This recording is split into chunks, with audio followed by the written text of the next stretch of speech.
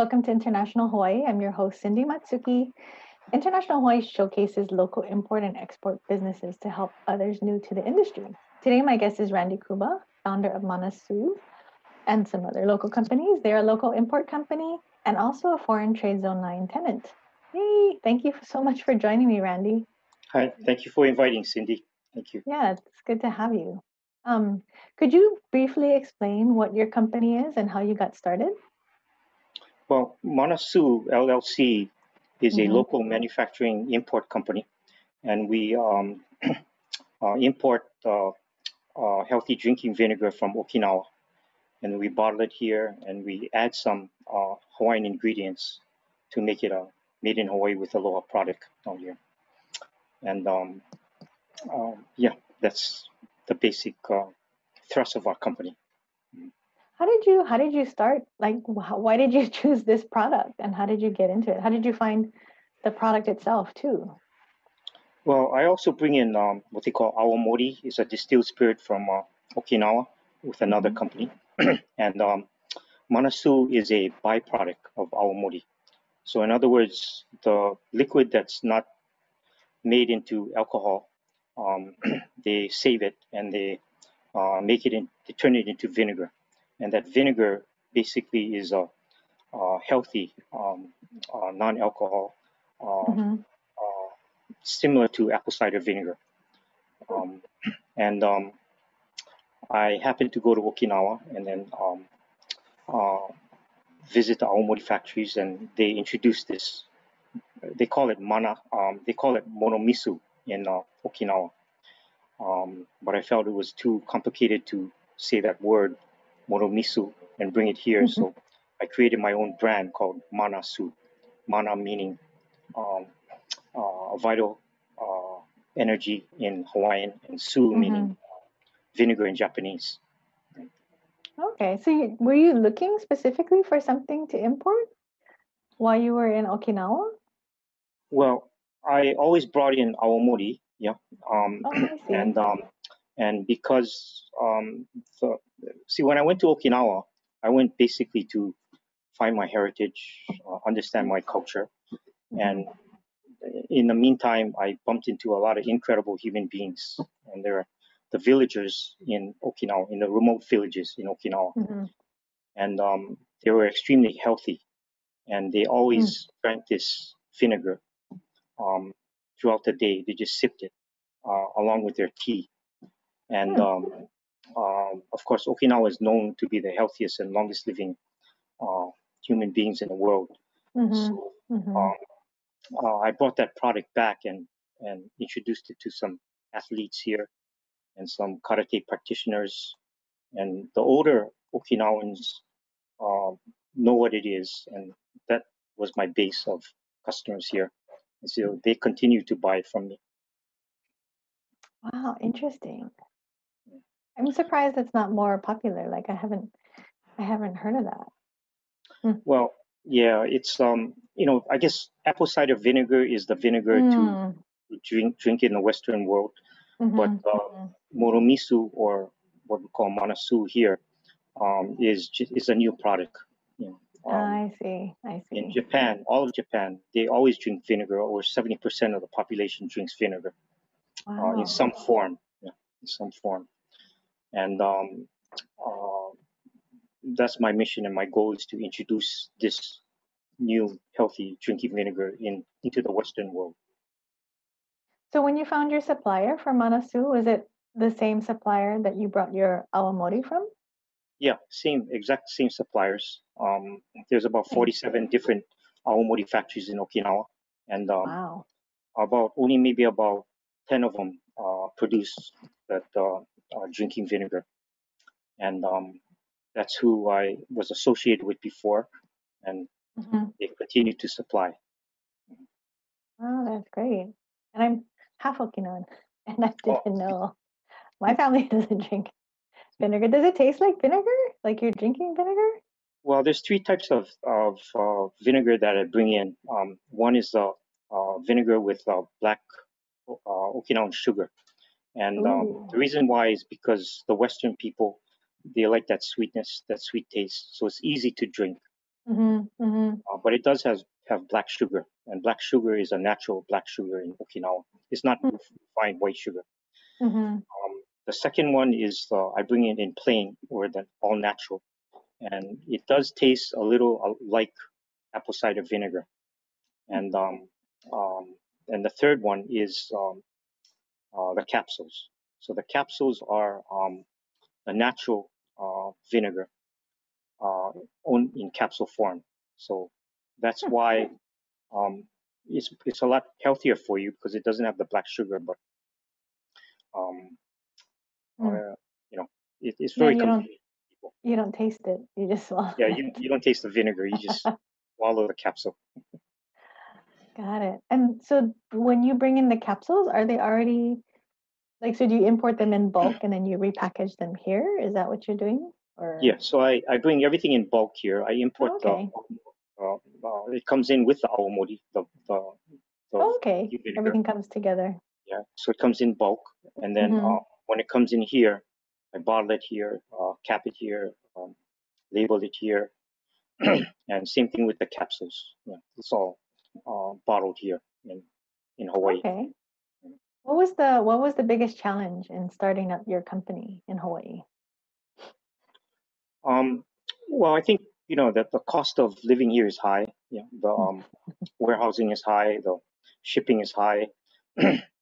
um, we would have to get the components from outside of Hawaii. The bottles I get from Mexico, the caps from Napa Valley, the labels from Colorado, liquid Wow. from Okinawa, and it all comes here, and then we put it together. And of course, the label design is made here.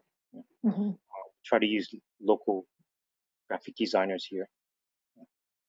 Nice. So Wow, that's yeah. the challenge. Yeah, is The getting the expense. components here. Yeah. How about even trying to import spirits? Is that more challenging than bringing in regular product? Yeah, it's much more challenging, and the reason is because you got to go through these regulations. It's highly regulated, both federal and state and city and county. So you would have to get the licenses first to import it, and of course, dealing with alcohol, you're always dealing with different people. You know. So is it just more paperwork and more regulations that you just need to be aware of and comply with? Yeah, there's tariffs to deal with, there's customs to deal with. Of course, you got to label approve all of your alcohol. You got to formula approve it through the federal government. They call it TTB, Tax and Trade Bureau, and all of that needs to be done before it's imported here in Hawaii. So we import the awamori from Okinawa, and it helps because we import the vinegar and the awamori at the same time, so it cuts down on the costs. Yeah, so you have more to ship. Yeah. Do you have any horror stories about importing? Any really bad things happen? Well, I think the important thing is to really be a good operator. And when I mean good operator, because the components come from all different areas, um, you just have to keep checking and double checking with your suppliers and trust your suppliers that they're going to send you the correct component. So one of the horror stories when I first began is I didn't double check on certain things. So the bottles came in, the liquid came in, labels of course came in, but the caps is what we call T caps. The T caps didn't fit on the bottle. Oh no. So if it doesn't fit on the bottle, I don't know if you can see it. Anyway, can't see it. Wow. If it doesn't fit on the bottle, you can't complete the product. So, Yeah. and you would have to call the supplier, work it out with the supplier, send the correct cap in, and then reschedule your workers, and then. And in the meantime, everything's just sitting there. Yeah, yeah. And Wow. then start all over again, and then so all the components need to fit. You need to double check before it's shipped out, because once it's shipped out, once it gets to Hawaii, it's yours. Mm. And then it'll take everything to unravel to get it back to the supplier because you don't need it, and get reimbursed by the shipping company. Wow. Well, you can't get reimbursed by the shipping company, but hopefully But the reimbursed supplier. by the supplier. Yeah. That is challenging, especially putting together all these different components from different places. How did you find your different suppliers for all the different products? Well, it's just by word of mouth. When you're in the distilled spirits industry, it's a close-knit industry. So you're talking to other distillers, small distillers in different states, and they always recommend a good supplier for something, whether it's labels, bottles, caps, seals, cartons, shipping companies, trucking companies. They're all close-knit. So, Okay. yeah. And So that's once how you I got start my suppliers. getting into the industry, you just hear from different people about what they're doing. Yeah. Okay. And you really have to be relentless and tenacious in calling different people and asking their advice, and they're very willing to give advice because they're in the same boat as you, and hopefully someday we'll do business in the future. Oh, that's good. That's really good. So it's about building those relationships with people in the industry. Yeah, it's about networking, and it's about joining different associations, the distilled spirits associations and the health associations and so forth. And they're very helpful. Good. We're all in the same boat and we're trying to make it. That's good. That's good. I mean, it's not good. It's good that it's not cutthroat and just There are, not nice. but and that's some of the challenges there. So that's why you really have to trust and get to know the suppliers and your customers and so forth. Well, we got a question from one of our viewers. They're asking, what does Manasu help with? Like what types of ailments or symptoms? Or what are the health benefits?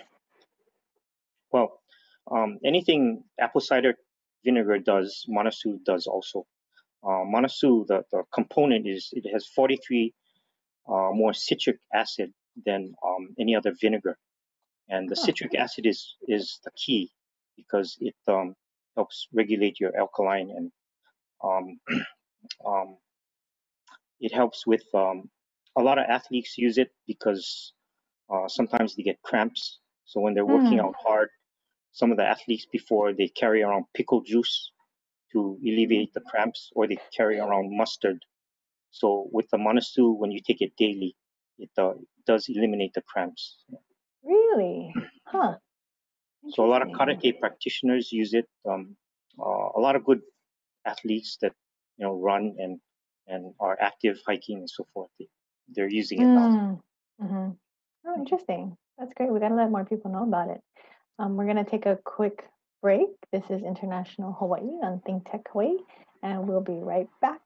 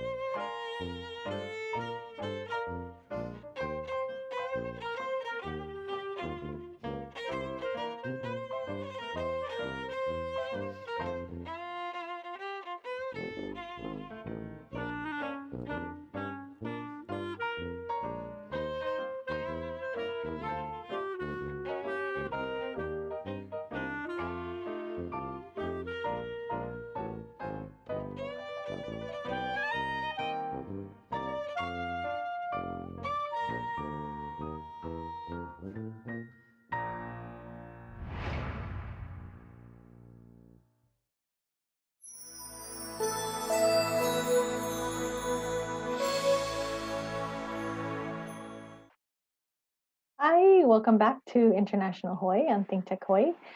This is Cindy Matsuki, your host from the Foreign Trade Zone 9. Our guest today is Randy Kuba. He's the founder of Manasu. It is a health product, a vinegar health product.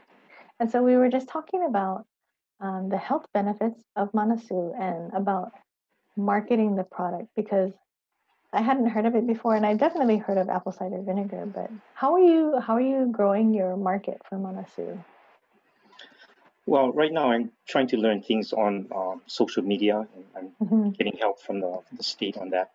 Um, uh, I think right now it's just by word of mouth, and I was very fortunate because a lot of the Okinawan community they purchase it by families, so they'll buy it in cases, and then when they buy the Wow. cases, they pick it up and they distribute it to their family members. And basically that's how it's being distributed now. It's also in Times supermarkets. um, Not all of the Times, but the key about 7 or 8 Times supermarkets. It's in Hmm. the sake shop in Kaka'ako, Marukai, and Don Quixote also carries it, Okay.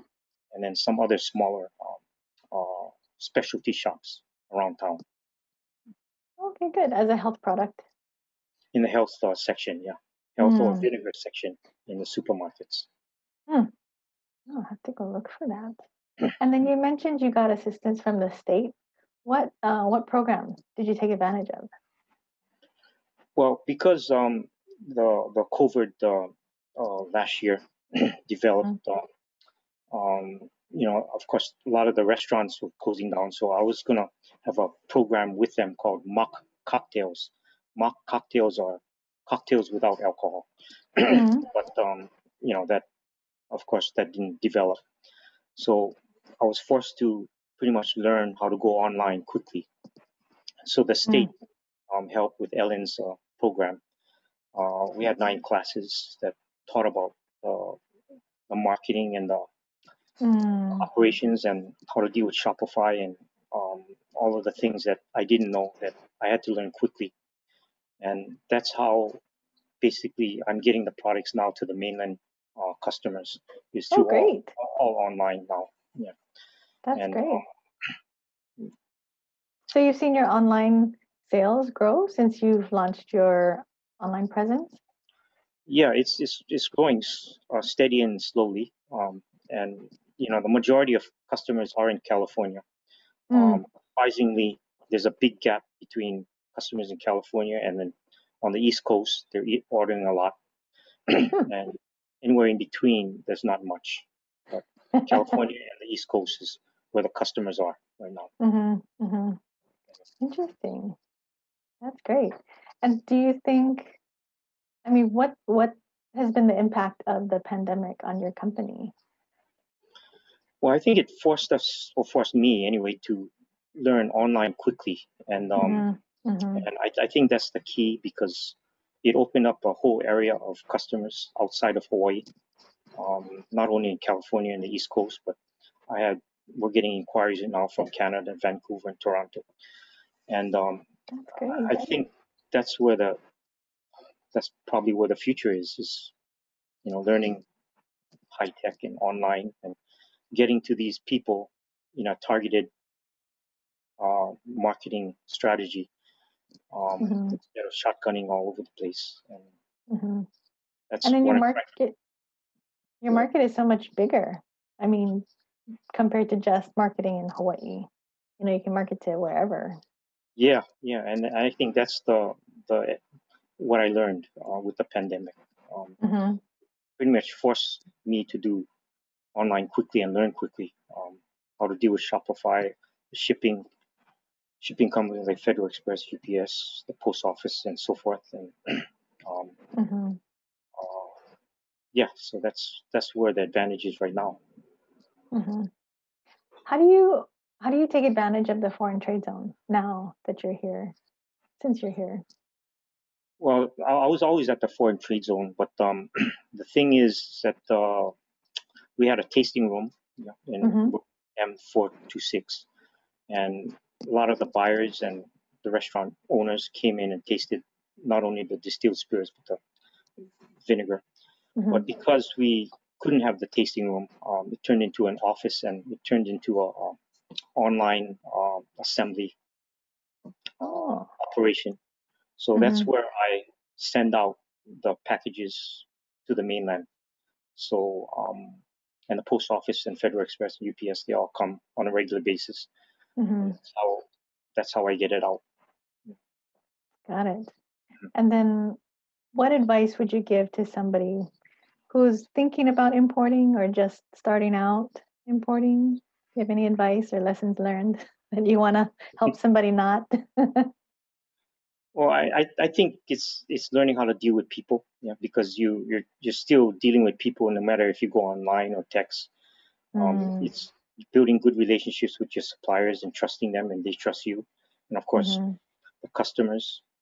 And I'm still learning how to deal with people because there's all different types of people. There's aggressive people and there's passive, and it's just no matter what you have to sell. You have to sell to these people, and people are going to sell to you, and adjusting to those people because people is what they buy and sell products, and if you deal with them correctly, then you'll get progress. You'll have a sale. You'll have a sale, yeah. Do you work with a customs broker to help you with your importing? Yeah, I work with Lance Sato, and he does everything, and that's why I like dealing with him because he goes above and beyond, and That's he's great. very helpful. He does everything for me. Yeah. So as an importer, it's very important to find a good broker that you can work with that Yeah. make sure your products will clear. Yeah, and I think that's the. Go ahead. No, go ahead. And I think that's the key is dealing with people that you trust. And it took a long time for me to get the right components, whether it's a customs broker, shipping company, suppliers for bottles, suppliers for labels, the caps, and the liquid, of course. And then dealing with a good warehouse and I do have the warehouse at in back of Aloha Tofu, and they've been extremely helpful. Oh, good. Yeah, it's so complex, and it sounds like you have to deal with so many different people. It's good that you have to find people you trust, definitely. Where can people find out more information about your products? Well, besides going to Times and Marukai and Don Quixote and the Sake Shop and some of the other smaller retailers, you can go online and get information.